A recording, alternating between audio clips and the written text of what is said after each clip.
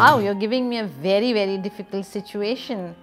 Well, it's as much as writing an autobiography. And you see, when you talk about myself, or I have to speak about myself, I'm actually defining myself, okay? And I would like to point out here that when you define yourself, there are two large issues that come forefront. One is a public opinion and one is a personal opinion of oneself. Now, in the eyes of the public, I am a Padma Shri, Padma Bhushan recipient of the largest number of awards as an educationist, mentioned in the Limca Book of Records and so on. But when I look at myself as an individual, I realize that there are miles to go before I sleep. I'm just a dot in the ocean of service. I have big dreams, and my dreams are not for myself. These dreams are for those who need hand-holding.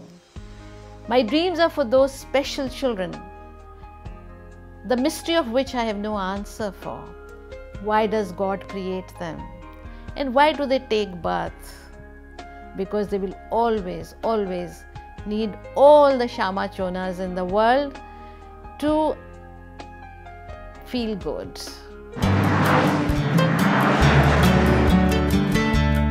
The turning point in my life was the birth of Tamanna. I would always think that motherhood is a beautiful experience, and the challenges of motherhood are real.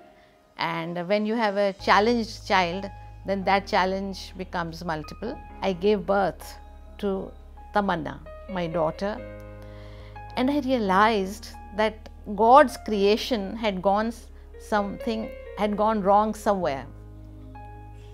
Whether it was her eyes, or it was her lips, or it was her head, I mean, everything, it seemed like a broken doll, and I had no means of repairing it. Because if God spoils something, the human endeavor is very, very, impossible. And then I realized, Shyama Chona, what have you created? Do I say that a disabled child is the creation of God, or do I say that the disabled child is the creation of the mother? Because I had nursed the baby for 9 months.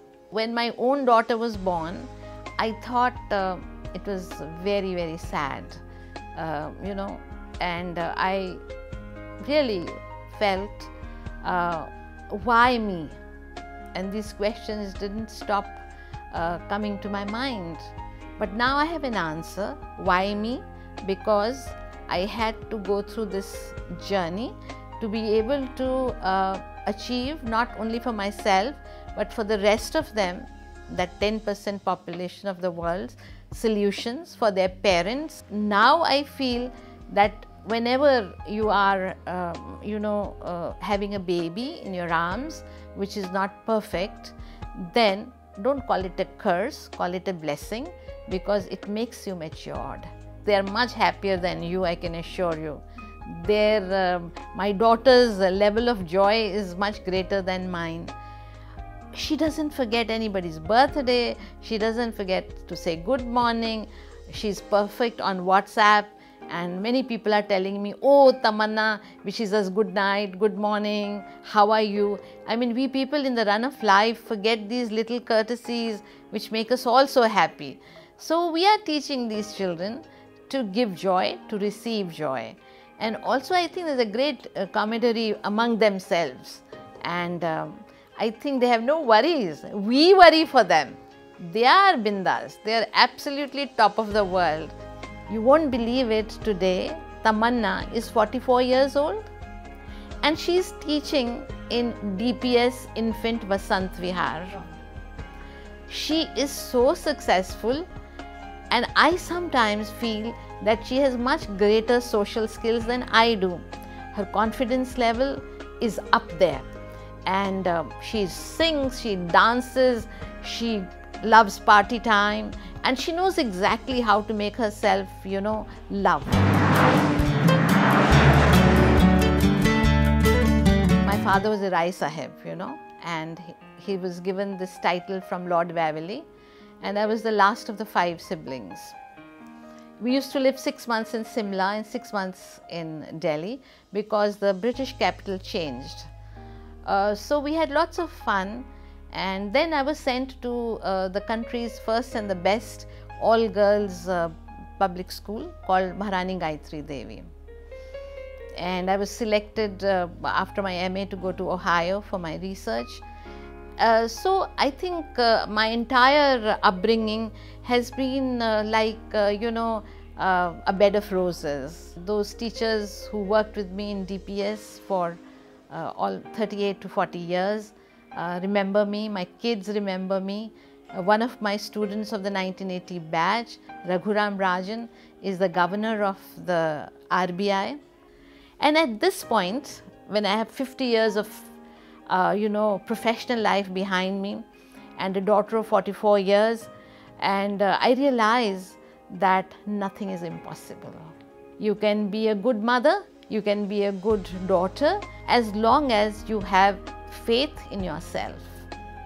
And that faith in yourself doesn't just come, it has to be built. And I think it begins with your upbringing as a baby, as a child. What kind of environment your parents have brought you up. And I always believe in 3 E's: exposure, environment, and education. To confess, I was managing nothing. God was managing for me. I have no answers for the mysteries of my life, because when I look back and I realize that 1,000 children were passing out in 12th class every year from DPS, and 90% of them were scholar badge holders, I realized that it couldn't be me. It must be an entity bigger than me that was really doing everything for me. Challenges are there in every walk of life. This may be a little more challenging, but the joy that I have received, the satisfaction that I have got, has led me to have even greater dreams. As I said, miles to go before I sleep, and every single day I am being sort of injected by God with bigger visions. They are special. They are creation of God for all of us to learn that how perfect human body is supposed to be, and we forget it because this perfection comes so easily to us.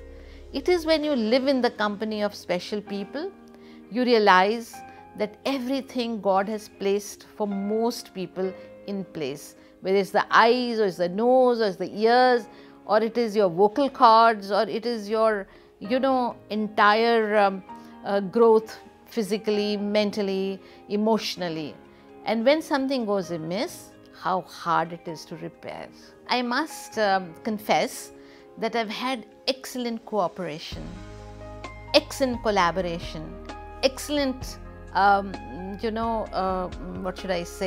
acceptance of the fact that Tamanna as an organization was the first special center in Delhi for the mentally challenged, and we had a hostel for boys and girls to begin with, and the parents felt that here is an oasis in their life of desert, because these kids want company, these kids want love, these kids want to be occupied, these kids want to touch the sky, tare zameen par.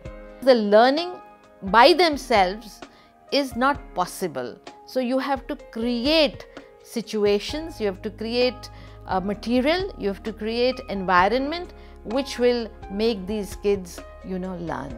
I'm very sad because in spite of all that is happening, there is very little which our society is accepting. A lot needs to be done by the Government of India. This is a sector where the need to help is huge, but provisions require greater understanding. And as I said again and again, that each and every individual, whether he is capable or not, has aspirations. The challenges of life are not finding solutions in the books of MA and so on. They are finding solutions within yourself. I live my life in a way that it's the last day of my life as far as living it up is concerned, but I have the whole life ahead of me as far as learning is concerned. So it's impossible for me to answer your question, but surely I think if people want to hear something from me, it is introspect. I think I'm a gardener. To a gardener, the garden is very beautiful, important, and new blossoms come, beautiful flowers come, but they don't belong to the gardener. Similarly, nothing belongs to me, not even my thoughts. All I can say is that life is what you make it to be, and you can't blame your past karmas. I mean, I don't know about them because I haven't seen my past life, and you cannot solve the mysteries of what you land up in. And 3, accept, but improve that situation after accepting it.